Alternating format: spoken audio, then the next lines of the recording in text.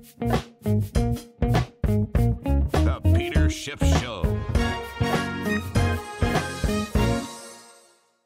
Today's podcast was recorded yesterday. If you want to listen to my podcasts commercial-free the day that I record them, go to schiffradio.com/premium. It only costs $5 a month.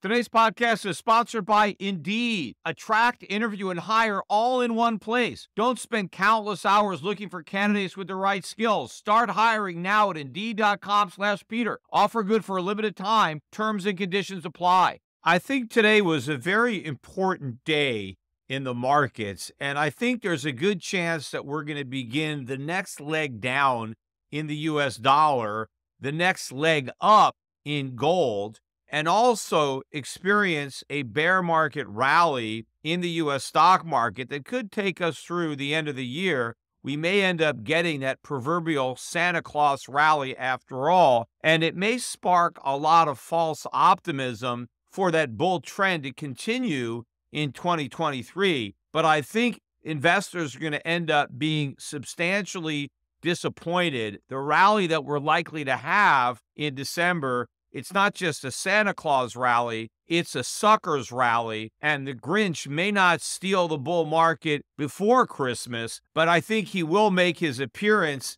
early in the new year, and my expectation is that the U.S. stock market will make new lows in 2023 after we get a year-end rally in 2022, especially in some of the tech stocks that have really been beaten down.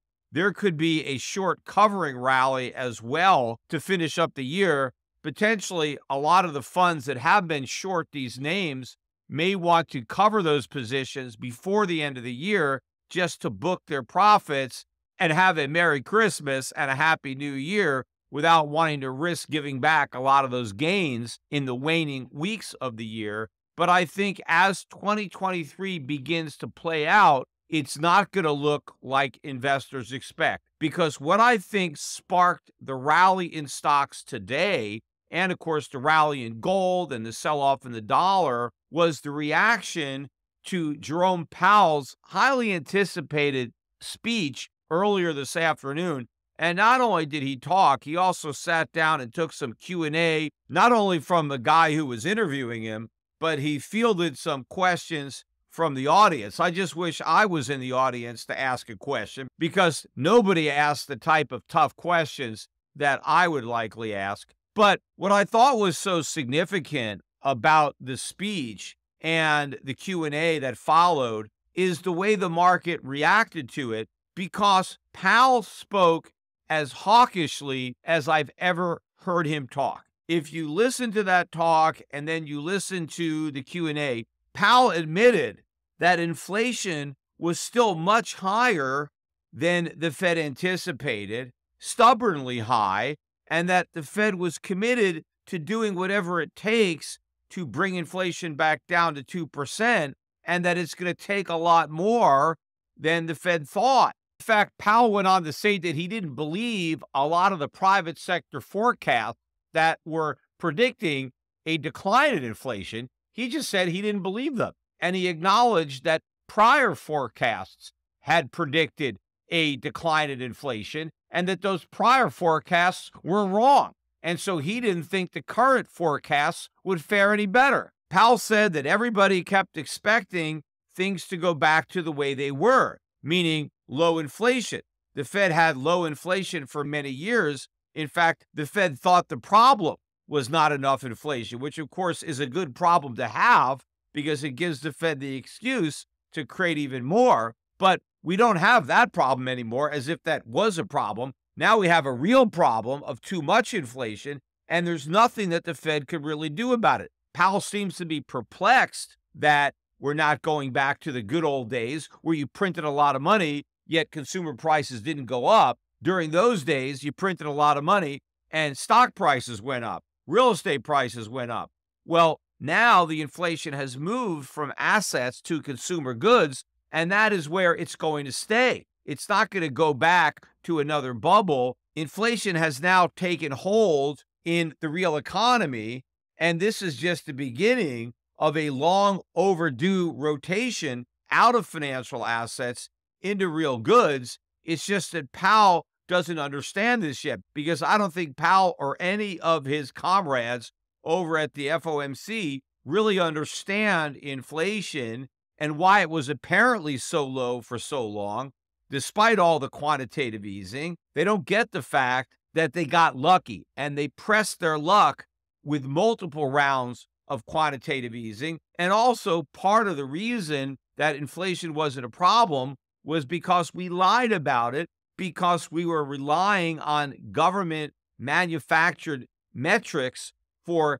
calculating the effects of inflation, price increases. Those government measures, the official way that we look at consumer prices, as I've been saying, were designed to mask the degree to which inflation was causing prices to go up. And so that lulled the Fed and other central banks who have similar issues into a false sense of complacency that they could keep on creating inflation without that inflation showing up at the supermarket. Instead, it showed up in the stock market where everybody liked it. Well, now it is in the supermarket and pretty much in every market on Main Street. It's not just on Wall Street, and this is going to be a big problem. In fact, I think the problem is already manifesting itself on Main Street this Christmas shopping season. I think the sales that we had on Black Friday and Cyber Monday, while they're talking about record sales, these record sales are not adjusted for inflation. If you do adjust for inflation, it's a decline, but I think the decline is going to get worse as the shopping season unfolds between now and Christmas Eve or whatever it ends. And I think it's going to be a very disappointing shopping season. But I think Main Street's pain could turn into Wall Street's gain, at least between now and the end of the year, as investors start anticipating the pivot. And I think that's what was behind today's rally in the face of Powell's hawkish statements. Because when he kept talking about how stubbornly high inflation was and how the Fed is committed to bringing it back down and how we're going to have to keep on raising rates and that rates are still not high enough to bring inflation down, they need to go higher. But not only do they need to go higher, and probably higher than we thought, but they need to stay there longer than we thought in order to bring inflation down. The only bone that he threw to the doves was acknowledging that the size of the rate hikes can come down, that the next hike in December doesn't have to be 75 basis points. So it could be 50 basis points. But that's not news. The markets had already priced out 75 basis points long before today's speech. Everybody expects Powell to go 50 basis points in December, so that's nothing new. Yet the market rallied. I think had Powell given this identical speech a month ago, the market would have tanked. The Dow could have been down 500 to 1,000 points, not up 578 points, which is how much it closed higher today, 1.7%. But the Dow was the laggard today.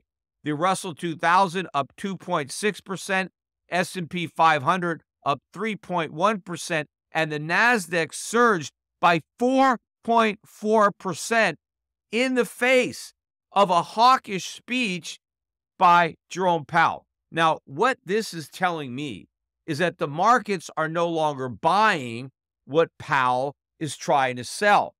The markets get that this tough talk is all bark and no bite. Because again, Powell continues to speak about a soft landing.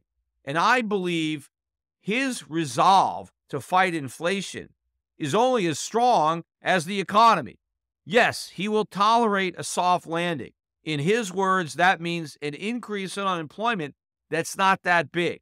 And maybe we have some weakness in the economy, but not a severe recession. So as long as we don't have a big rise in unemployment or a severe recession, he's determined to bring down inflation. Except there's no way Powell could succeed with bringing down inflation without causing a massive recession. In fact, not just a recession, but a financial crisis and a surge in unemployment. Now, it's not because high unemployment is necessary to bring down inflation. It's just that what you have to do to bring down inflation today would cause a huge spike in unemployment and a crash in the economy, because the phony recovery that the U.S. has experienced has all been because of inflation. It's been built on the foundation of inflation. So when you fight inflation, you actually smash that foundation and everything comes crashing down. Had we had a legitimate recovery, we would not be in this predicament. But when you bet the entire economy on inflation, when you have an economy that lives by inflation, then it dies by inflation. And that is what would happen if the Fed actually did what it's going to take to reduce inflation. Because it's not just much higher interest rates, but we need to see a big decline in consumer spending. We need to see a big decline in borrowing to finance spending, and not just on the consumer level, but on the government level. In fact, especially on the government level, we need to see big cuts in government spending, and that's not going to happen. Government spending is increasing, and we're borrowing more money to pay for it. So inflation's not going anywhere but up. But I think the markets now realize that the Fed is just talking, and one of the reasons that I think they realize that is the deluge of bad economic data that came out today. In fact, today was one of the worst days I've seen in months in economic data. And of course, all of this was ignored by Jerome Powell as he talked about this soft landing or softish landing. He is still oblivious to the fact that there is no soft landing. It's not even a landing at all. It's going to be a crash. In fact, ironically, we did get one piece of economic news today that was better than expected, but this one is looking way in the rear view mirror. And this was with Q3 GDP, which surprised me by being positive, because earlier in the year, I had expected the GDP in Q3 to be negative. But the only reason it was positive was because two things happened that I didn't anticipate earlier in the year. One was the big oil dump from the Strategic Petroleum Reserve, and a lot of that oil we exported, and so that reduced our trade deficit because we got all this oil that we didn't have to pump that we were able to sell. Well, there's not an unlimited supply of the Strategic Petroleum Reserve, so this is just a temporary boost to our exports. Once that reserve runs dry, not only is it going to be a problem for our balance of trade, but that's going to be a big problem if we ever need strategic reserves and we don't have them. But also, that means the next time oil prices really start to move up, the government won't have the ability to try to manipulate the market by selling reserves that it no longer possesses. But also, another factor that I really didn't take into account was the strength of the U.S. dollar and how it impacted our trade deficit in Q3. It resulted in a bigger decline in our import costs because the strong dollar allowed Americans to buy more imports at a lower cost. And all of the growth in Q3 GDP was attributed to trade.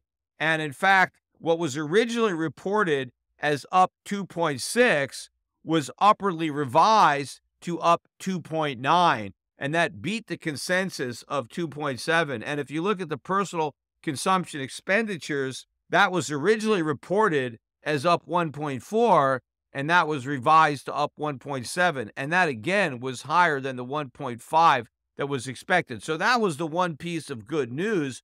But again, that's Q3. If you look at the data that came out for Q4, it was all horrific.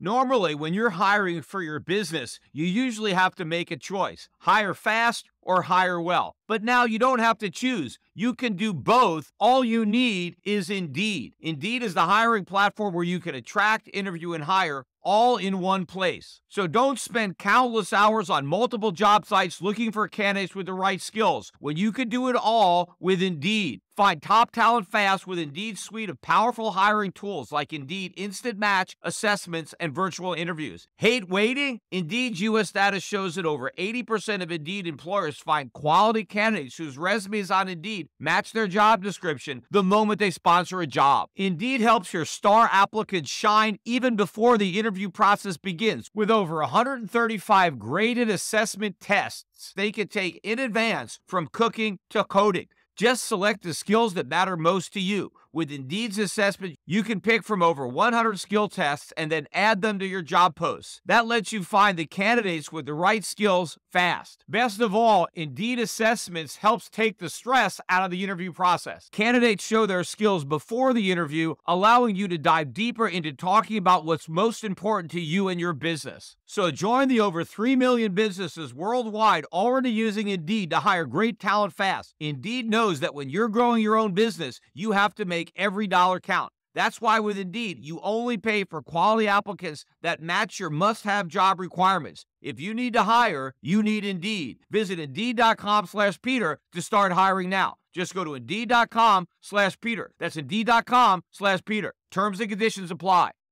Let me start with the ADP Private Sector Employment Report, which came out early this morning. Of course, we get the official non-farm payroll report from the Department of Labor. We get that report the first Friday of every month, and we will be in December on Friday. And maybe we're finally going to get that bad jobs report that I have been anticipating. And if we do, it's going to accelerate the market trends that we saw today. But the ADP number, which came out this morning, the consensus was for an increase of 200,000 jobs, and that would have been a lower rise than the 239,000 jobs from October. The number that we got was just 127,000 jobs, and not only was that well below the 200,000 consensus, but it was below the low end of the consensus range, which went from a low of 150,000 jobs to a high of 220,000 jobs. So a very disappointing private payroll number, which may not bode well for the government number that we get on Friday. But we also got more bad news on jobs today. We got the JOLTS numbers for October, and there, another disappointing number. The consensus forecast was to see a decline from 10,717,000 job openings, which, by the way, was downwardly revised slightly to 10.687 million. But instead of dropping to 10.5 million, we dropped down to 10.334 million, which was right at the lower end of estimates. But more importantly, if you look beneath the surface at hiring and quits, those numbers were at their lowest level in years. So employers are not hiring and workers are not quitting. And why are workers not quitting? Because their job prospects have diminished and they don't want to risk losing a job because they think they may not be able to get another one, or because they need that job so badly. Remember, many people have multiple jobs now because the only way they can make ends meet and put food on the table or pay the utility bills is to have 2 or 3 jobs. And they can't even afford to quit one of those jobs if they want to keep their economic necks above water. But it's not just workers who are having problems, it's their employers too. We got the preliminary read on Q3 corporate profits. The prior quarter profits were up 7.7%, but in the third quarter, they were only up 1.3%. And again, these numbers are not adjusted for inflation, so real corporate profits were way down if nominal profits were only up 1.3%. And one way for companies to try to restore their profits will be to eliminate workers. And I think you're going to see an increase in layoffs because falling profits means fewer jobs, and that is going to compound the problem in the labor market. We also got quite a few numbers that came out today that will directly subtract from Q4 GDP. And I'm convinced that Q4 is going to be another negative quarter. So the first 2 quarters of the year were negative. We have the one lone positive quarter in Q3. I think not only will Q4 return to a negative quarter, but I think it could be the biggest negative quarter of the year. So ending the year on a low note, even though we may end on a high note in the financial markets, we'll end on a low note in the real economy. And of course, that will be the reason for the rally, because it will add to the expectation of the Powell pivot and the false belief that the inflation fight has been won. The reality is the inflation fight has been lost. And that's because investors still incorrectly believe that a weakening economy will also weaken inflation. It won't. It will strengthen inflation. Stagflation is going to get worse. It's going to be a combination of recession and high inflation. And the markets are not prepared for that. The Fed is not prepared for that. Nobody, other than me, perhaps, is prepared for that, and people who have been following my investment advice. But getting back to these numbers, we got the advanced look at trade deficit in merchandise for the month of October. Now, remember, I said that the reason that we had growth in Q3 was because the trade deficit came down. Well, in October, the trade deficit shot back up, and that is the first month of the fourth quarter. The expectation was for the deficit to actually fall from a slightly downwardly revised $91.9 billion in September to $90.8 billion in October. Instead, the deficit soared in the other direction, all the way up to $99 billion, not only blowing away the estimate by 10%, but far exceeding the upper end of the range of estimates, which went from a low of $88.3 billion to a high of $94 billion. So this $99 billion deficit is huge. And in fact, it's even worse when you look at the internals, because imports were up 0.9, but exports collapsed 2.6%. So our economy is exporting less, but our consumers are importing more because we keep on spending money to buy stuff that we didn't make. If the Fed is going to succeed in bringing down inflation, we have to stop doing that. We have to stop spending, but we're not. We're spending more, as evidenced by the trade deficit, but we're producing less because we're exporting less and importing more. This is bad news for the economy, but it's also going to directly subtract from Q4 GDP. And in fact, look at retail inventories, an advanced look on October inventories, and they fell by 0.2. And the prior month, which was in the third quarter, was originally reported as up 0.4. It actually was revised to minus 0.1. So inventories falling is also going to directly subtract from GDP. But why are inventories starting to fall? Because businesses are starting to wise up, and they're realizing that their customers are broke and they can't afford to buy. So as they're selling down the inventory they have, they're not restocking it because they know the customers are just not there. In fact, there were some negative comments today coming out of Amazon that supports exactly what I'm saying.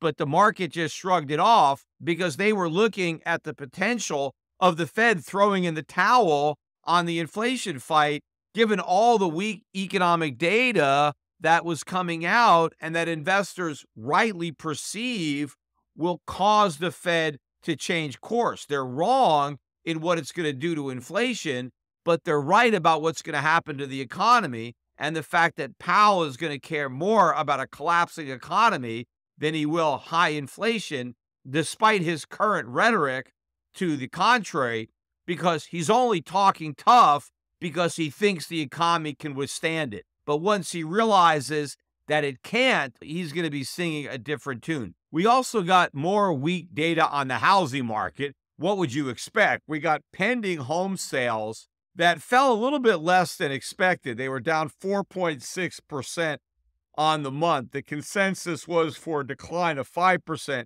and the prior month's decline was revised down a bit from 10.2 to 8.7. But the fact of the matter is, home sales continue to fall. And in fact, at this point, year over year, the decline in home sales is now an all-time record. We've never seen year-over-year sales fall this much, including the crash in 2007, 2008, when the housing bubble popped. It's already worse than that. But what we haven't seen yet is the collapse in home prices. That's coming, and we haven't seen the surge in inventories of unsold homes. That's coming too. In fact, a lot of people, I believe, are going to put their houses on the market once they see what's happening to the market. They're going to want to get out while they can. The problem is there's going to be a glut of sellers and a lack of qualified buyers because mortgage rates are close to 7%. That is the problem. People can't afford to pay these prices with these interest rates. When interest rates were 3.5%, people could afford it. I mean, they couldn't afford it, but they could qualify for the mortgage, and based on the low payments, they could swing it. But they can't swing it anymore because they can't get those low payments because those low rates no longer exist. And so the market has to reprice for higher interest rates, and the implications are severe because this is going to be a dramatic decline in home prices. Now, a lot of people are going to initially assume that that means inflation is coming down because real estate prices are going down. No, doesn't mean that at all. Just like stock prices going down doesn't mean inflation is coming down. It just means inflation is moving from financial assets like stocks or real estate to consumer goods. And again, as I've been reiterating on this podcast, housing prices coming down doesn't mean the cost of shelter is going down. It's not. It's going up because what counts is not how much you pay for the house, but what your monthly mortgage payments are after you buy the house. And even if the price of the house is down, if the mortgage interest is higher, the monthly payments on a lower priced home could still be higher due to the increased interest rates. But the mortgage is not the only portion of the shelter. There's insurance, there's maintenance, there's utilities, there's taxes. All of that adds to the cost of home ownership. And all of those prices are going to be going up. So investors will initially be fooled into thinking that falling real estate prices will provide some kind of relief in the CPI, but it won't, because shelter costs are going to go up even as real estate prices are coming down. And so that's a 1-2 punch to the average homeowner because the value of his asset, his home, is going down, but the cost of living in that home and the cost of everything else is going up. So as the cost of living rises, your net worth is falling, you're poorer, so you have the reverse wealth effect. Most Americans, their largest asset is their home equity, and their home equity is going to be vanishing at the same time their cost of living is going to be surging. This makes everything so much worse because at least in the past, as consumer prices were rising, but wealth was also rising because of increased real estate prices and more home equity, that took some of the sting out of rising consumer prices because at least you were wealthier. But when your home equity is evaporating because real estate prices are plunging, but the cost of living continues to go up, that compounds the misery because consumers no longer have the increased wealth to help offset the effect of higher prices. They're getting poorer as prices are going up. That really stings. But perhaps the worst economic news of the day, and we had a lot of bad news on the day, I just went over it, was the November Chicago PMI. The consensus was actually for an improvement over September's 45.2, which is a very bad number. Remember, anything below 50 indicates contraction and an economy in recession. The expectation was for an improvement. Instead, the number crashed all the way down to 37.2. Not only was that way below estimates, but way below the most pessimistic estimate on the street, because the consensus range was from a high of 48 to a low of 45. We got 37.2. The last time we got a number that low, the economy was in the depths of the COVID lockdown. In fact, there has never been a print that low in the Chicago PMI outside of a recession. So in other words, we've never had a PMI this bad unless the economy was in recession at the time, which is consistent with what I've been saying. We are in recession right now. Powell is delusional to think we're still going to have a soft landing when we've already crashed, but it's going to get a lot worse because we're going to burst into flames early in 2023, and maybe we're going to see the beginning of that on Friday when we get the non-farm payroll report. Earlier in the podcast, I talked about the big rally we had in the stock market, but I didn't talk about the moves in other financial markets, which I think are more significant with respect to the global macro trends that are going to be playing out in the financial markets overall, as well as the economy. One was the U.S. dollar, which tanked across the board, especially in relation to some of the commodity-type growth-oriented currencies like the Australian dollar. But the dollar index fell all the way down to 106 even, and I think it's poised to crash below 105. In fact, November is the weakest month the U.S. dollar has had in 13 years. And I think December could be even weaker than November for a double whammy.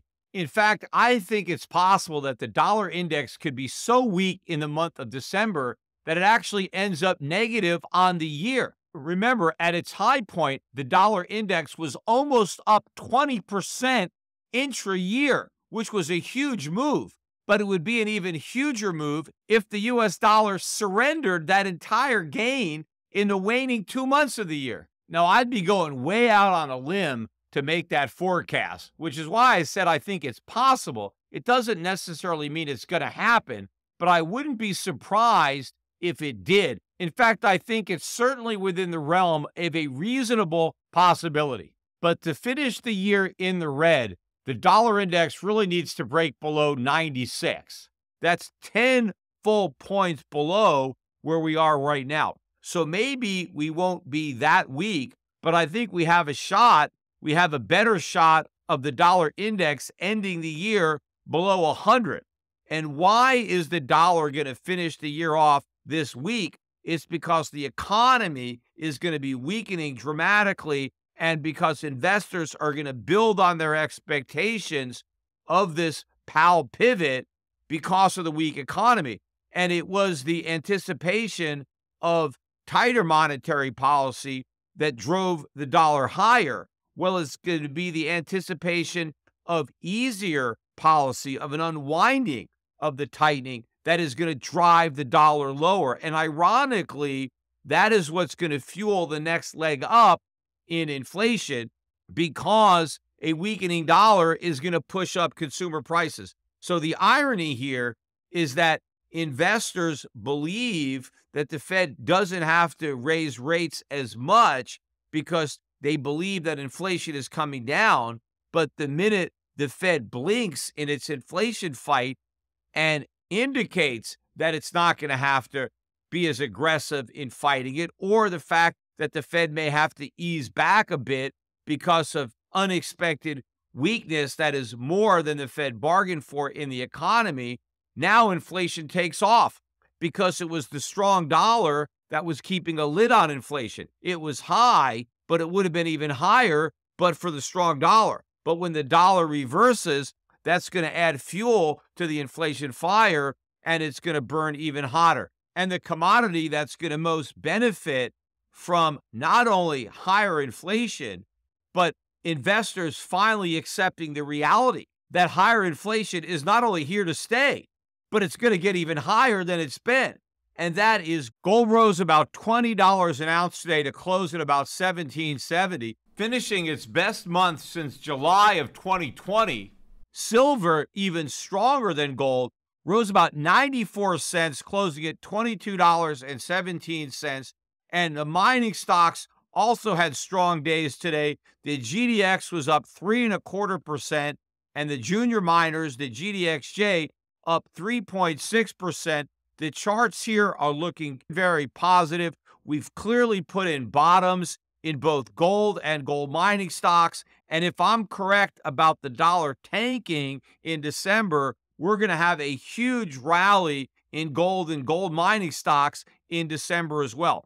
But I think the difference is going to be that gold and gold mining stocks are going to continue their rally in 2023. In fact, I think we're going to see a huge move up in 2023. In contrast, I think the stock market is going to roll over and make new lows, led lower by the tech stocks. There will be some U.S. stocks that will continue to move up, but the broader averages will be weighed down by these overpriced tech stocks that dominate those indexes. Also, a weaker dollar meant higher oil prices, oil rising over $2 a barrel, back above $80 a barrel. I think we finished at about $80.50. I think this correction in oil is over. I am looking for oil prices to rise in the month of December, but to have an even stronger 2023 and to be well above 100 for most of 2023. In fact, there's a good chance that we're going to take out the spike high that we put in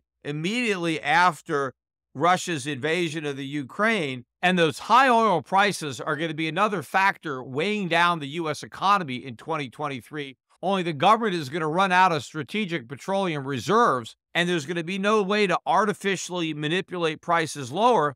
And of course, all of this is going to be fueled by a weakening dollar, which is not only going to be driving up the price of oil, but the price of everything else. At the same time, the U.S. economy is not only sinking into a deep recession, but is potentially in another financial crisis. In fact, not just another crisis, but a crisis worse than the one that we had in 2008, except during 2008, it wasn't paired with an inflation crisis the way this next one will be. And so that's going to be the worst of both worlds for the Federal Reserve, and putting it in an impossible situation where it has to choose between two evils. And as I've said in the past, politically speaking, it's going to choose to fight recession and prop up a sagging economy and try to fight off high unemployment and monetize government debt rather than fighting inflation, which is why this gold bull market is just getting started.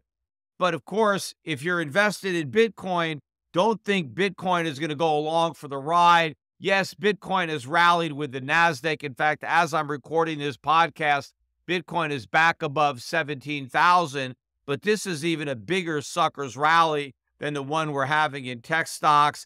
I expect Bitcoin to also roll over, maybe even before the end of the year. I don't know if it's going to wait till 2023, but who knows? Maybe this bear market sucker rally can go a little bit higher, but I think the 20,000 level will be substantial resistance for Bitcoin if it can even get that high. But I think 2023 is going to be the year the air finally comes out of that Bitcoin bubble.